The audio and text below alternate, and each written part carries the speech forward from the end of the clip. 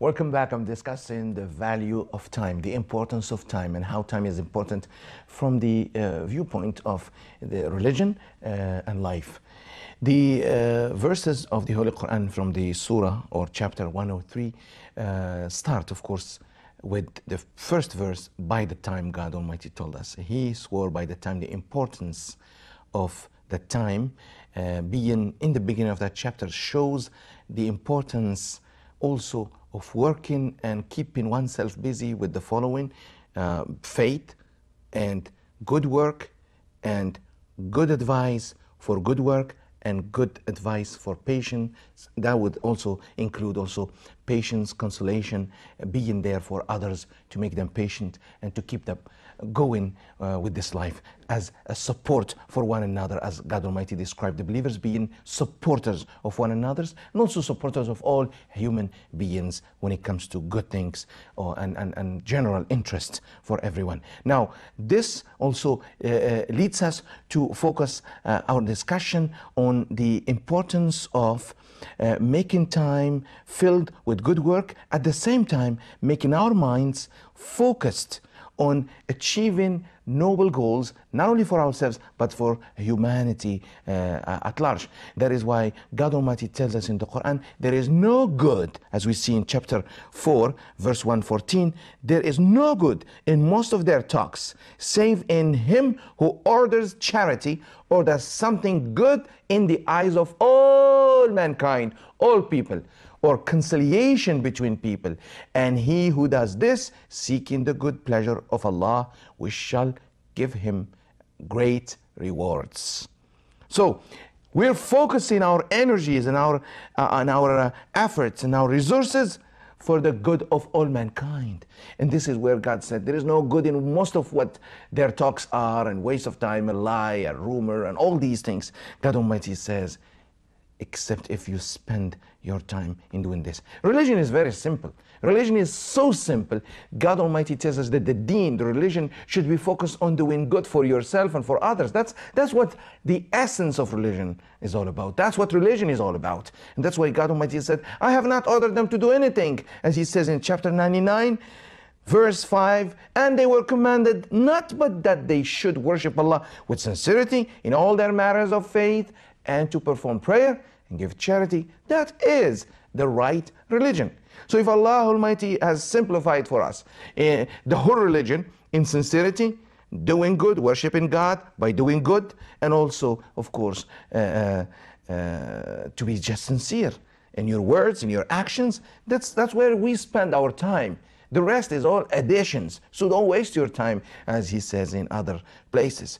And then, of course, this leads me to lay down for you or share with you some verses God Almighty spoke about what is piety, what is good work that will keep you busy in your time producing good actions. He says in chapter 2, verse 177, it is not piety that you turn your faces towards east and west, or west in prayers, but piety is to have faith in Allah, life after death, the angels, the book, the prophets, and to give of one's wealth in spite of love for it to the kinsfolk, to the orphans, and to the poor, and to the wayfarer, and to those who ask for help, and to set slaves free, and to perform prayers on time, and to give charity, and to fulfill the covenants that you make, and to be patient in extreme poverty and ailment, and at the time of struggling. Such are the people of the truth, and they are the pious ones. So he is summarizing for us piety again. What is really piety? Piety is very simple. This is where you keep yourself busy doing. So don't waste your time in useless. From this we can pull out the priorities in my life and what I should focus more in my life. If each one of us focuses on these little things, they seem to be very simple, but the world will change. The world will become a better world just if we focus on these things. I'm saying to my non-Muslim friends, this is what Islam is all about. This is what Islam is telling to humanity to focus on, because these are the things that matter for all the humans. Collectively, these are the priorities of all humanity.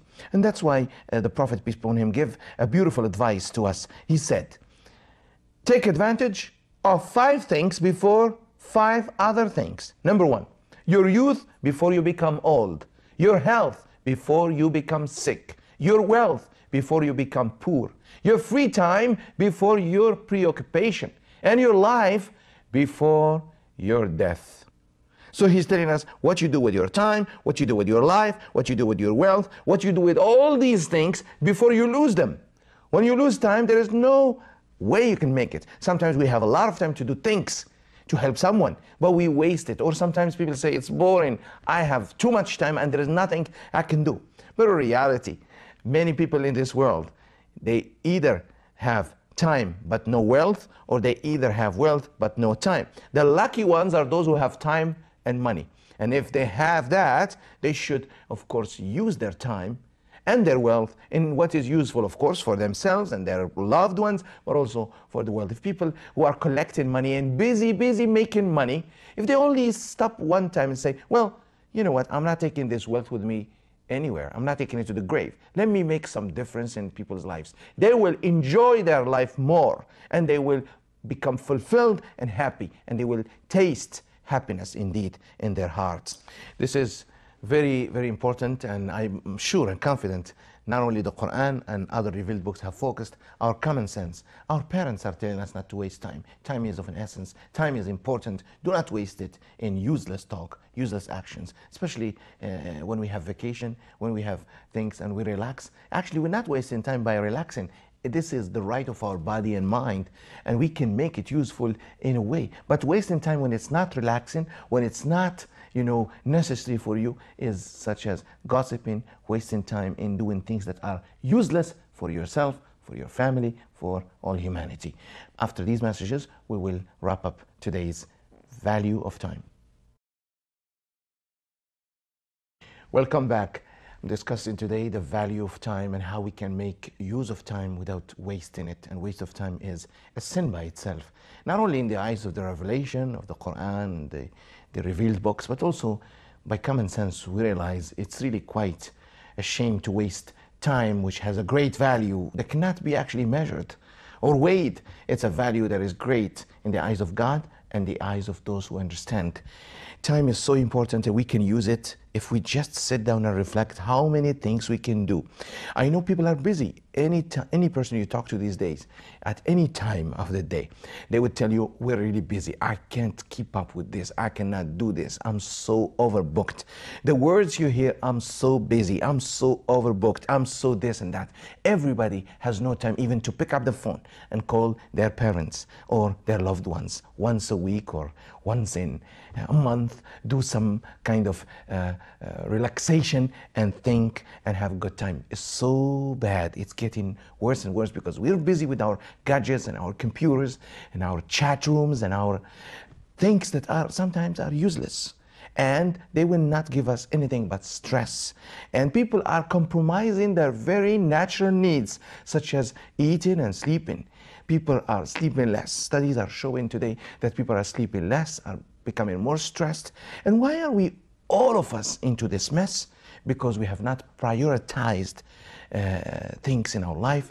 We have booked ourselves and overwhelmed ourselves with many things. There is nothing better than family. There's nothing better than our loved ones to be with before our friends, and then our friends come, and making too many friends, it might be good, but too many of them leads us to overcommitment, and then of course less delivery of our promises. These are things to reflect as we try to understand the value of time and also the value of good work. And not all the work which is good can be done by us. We can take what is good, but even if it's little, as the Prophet, peace be upon him, said, the best good works or deeds to God or the most loved deeds to God are the ones which are continuous, even if they are little. That's why we reflect today together, as we like to discuss in our Faith of Life series and shows the importance of time in faith, the importance of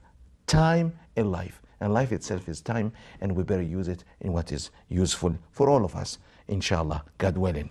Dear viewers, if you have any comments or suggestions or a topic which is close to your heart and you would like me to shed some light from an Islamic point of view, and also from a faith and life perspective, please do not hesitate to email us at info@faithoflife.net. Until next time, I wish you all the best, and I pray for myself and yourself that we have the best usage of our time, and that God blesses us with more time so we can spend with our loved ones, our families, and our friends, and also to do more good work in this existence and in this reality. Assalamu alaikum, peace be with you.